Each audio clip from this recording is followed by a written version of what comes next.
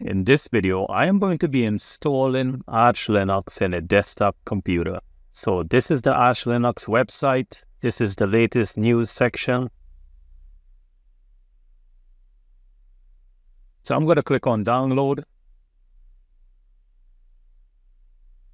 So I'm going to download from this mirror. This is the latest version and it's always been updated. I'm going to download this ISO file, the x86-64. The size of this ISO file is 932 megabytes. So I have to create a bootable USB drive. I'm going to be using Rufus to create that bootable USB drive with Arch Linux. So this is the Rufus exe file. I'll download that. So I have the ISO file on my desktop. I have the Rufus exe file on my desktop. So I'll open Rufus. I'm going to click select and select the ISO file.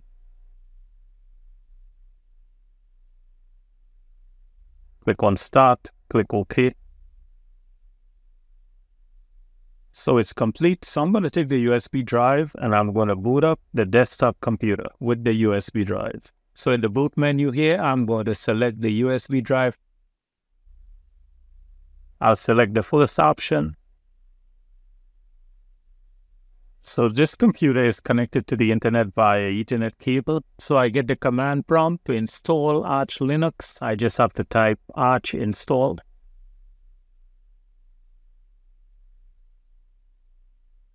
So okay, this is the configuration settings. So the first option is to choose your language. I will choose English, but if you need to change it, just hit enter. And you can select whatever language you would like.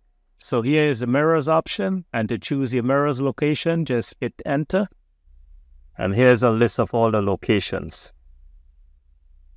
So I'm going to select the US. I'm going to hit the tab key on the keyboard to select, hit enter. I'll go back here. So this is to change the keyboard layout. I'll hit enter. If you need to change it, just hit enter, and you can choose your keyboard layout here. I'm going to leave it at US.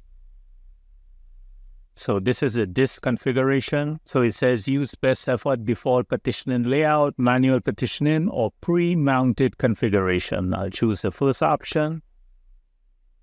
So I only have one hard drive in this computer. It's a 256 gigabytes SSD drive. I'm going to hit the tab key to select, hit enter. So here I have to choose a file system. This is the BTRFS, the extension for XFS, and F2FS. I'm going to select extension 4.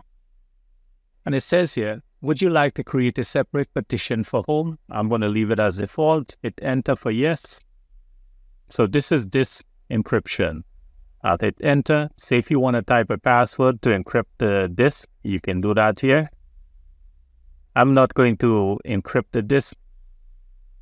So this is the bootloader. The default is system boot. There's grub. I'm going to choose grub, hit enter. And this is the unified kernel images. I'll hit enter. So the default is low. I'm going to leave it as default. So this is swap and the default is true. I'm going to leave it as yes, which is the default. So this is the host name. So the default is Arch Linux and you can change that. I'm going to type Arch Desktop. So this is the root password. So it says here, enter root password, leave blank to disable root. I'm going to type a root password. If you want to disable root, you just leave it blank. But I'm going to type a password. I'll retype the password. So here is user account. And here's where you add a user. I'm going to type a username. I'll type John, hit enter. I'll type a password. And retype the password. So it says, should John be a super user with sudo privileges? So I'm going to leave it as yes. And you want to select confirm and exit. So this is profile, I'll hit enter, select type. So this is a list of pre-programmed default profiles, desktop, minimal, server, X, all. I'm going to leave it as desktop. This is a desktop computer. And here you have to select your desired desktop environment. I'm going to select KDE. Hit enter. So this is a graphics driver. Right now the default is all open source. So it depends on what type of graphic card you have in your computer. Is it NVIDIA or Intel? So the computer that I'm using has a built-in Intel graphics card. I'm going to select Intel. So this is Greeter. So here you have to choose which Greeter to install. That's the login manager interface. I'm going to leave it as SDTN. Hit enter.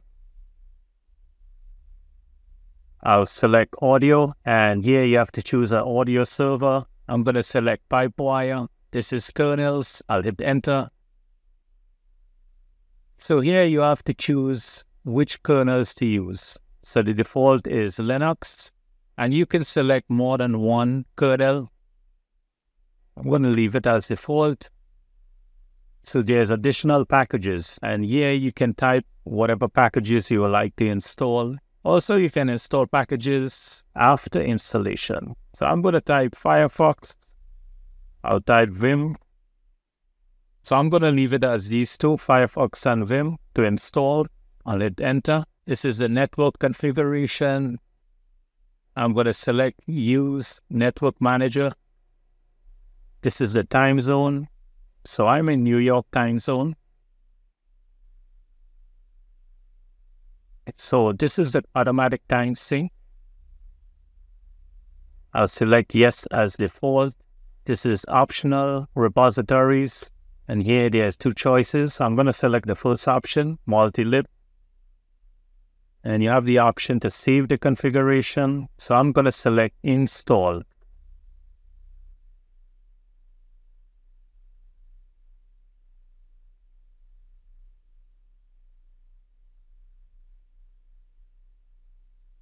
Okay, so it says here, would you like to root into the newly created installation and perform post-installation configuration? So the default is yes. I'm going to hit enter.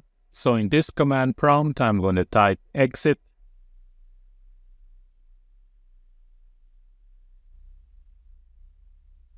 So it says installation completed without any errors. You may now reboot. I'm going to type reboot.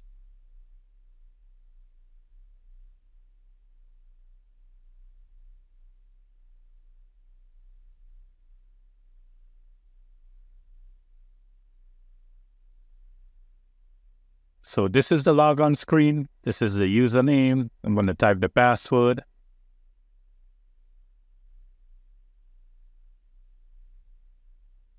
So I'm going to change the display settings.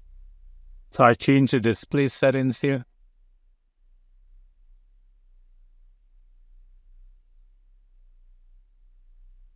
So Firefox was installed.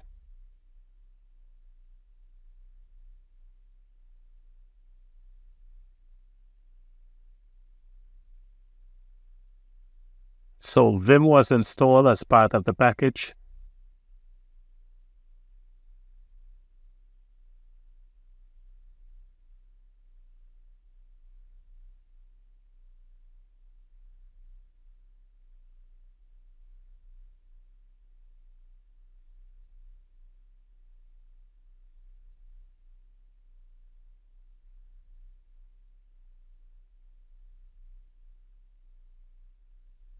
So in this video, I installed Arch Linux in a desktop computer.